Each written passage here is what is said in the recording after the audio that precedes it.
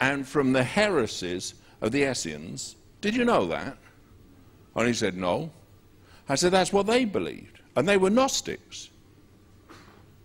And, and a lot of Christian teaching today comes from Eastern religions, but it's mixed up as Christianity.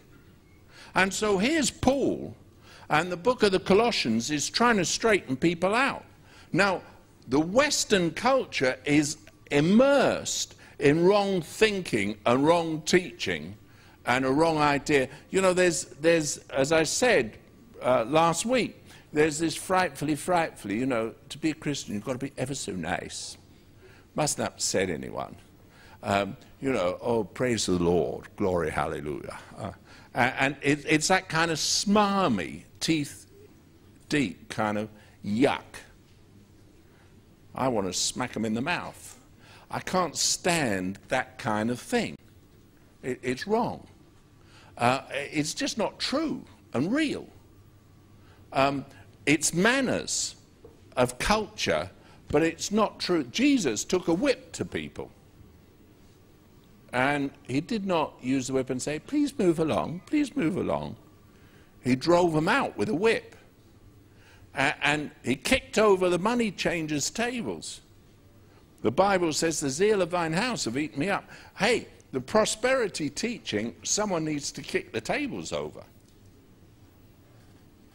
Someone needs to get a whip to those guys, because you notice once they were all outside, the blind, the maimed, and the halt came into the temple, and he healed them every one.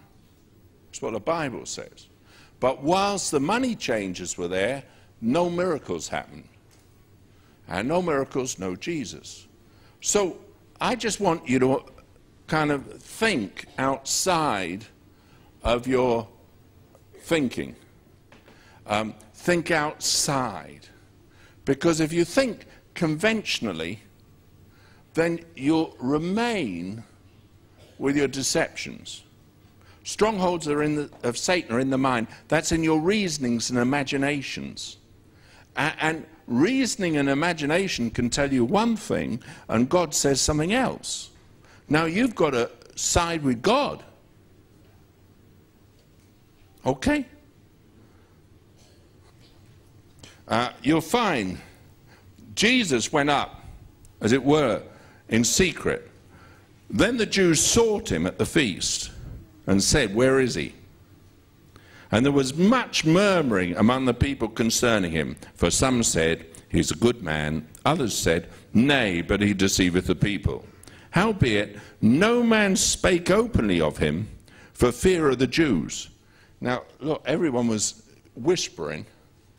It's amazing. People whisper for fear.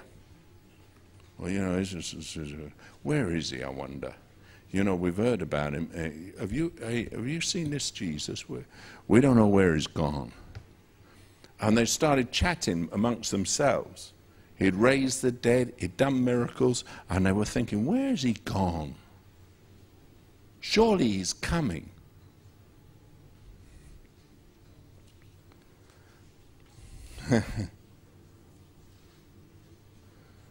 Now, verse 14, in the midst of the feast, Jesus went up into the temple and taught.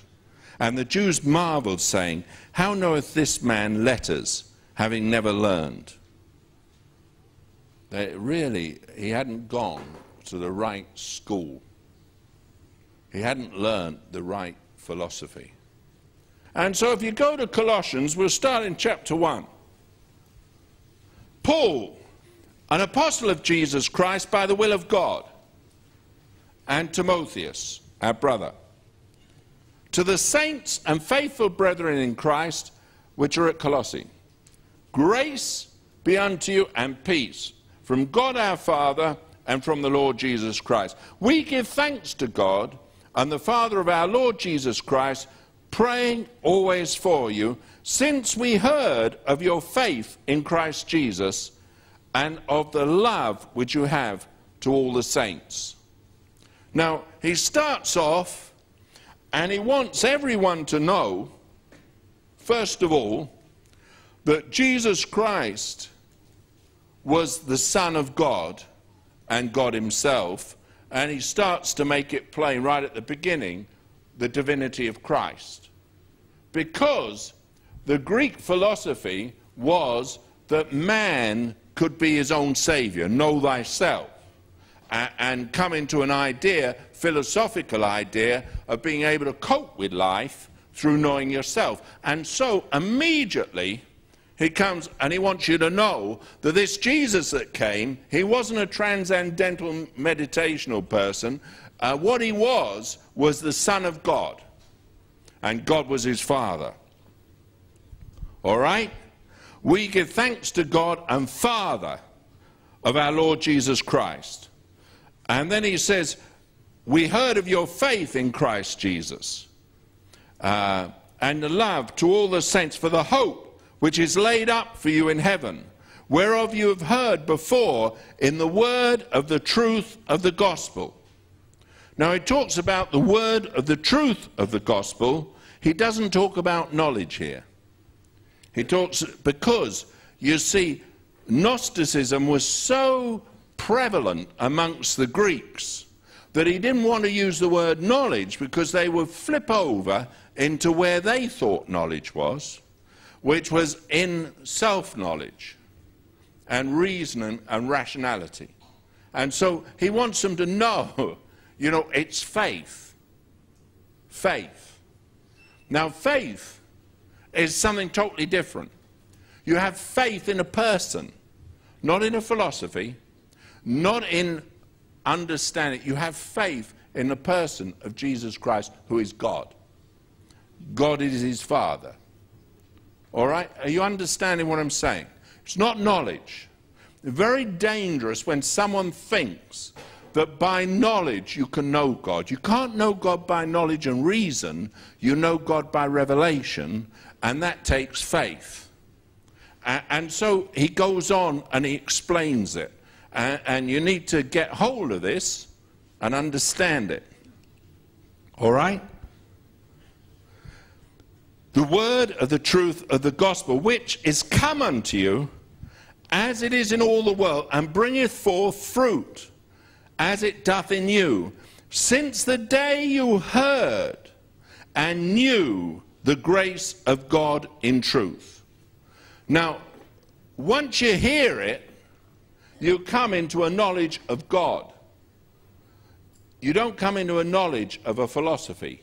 You come into a knowledge of a person. And he says, right, once you heard it, you knew God.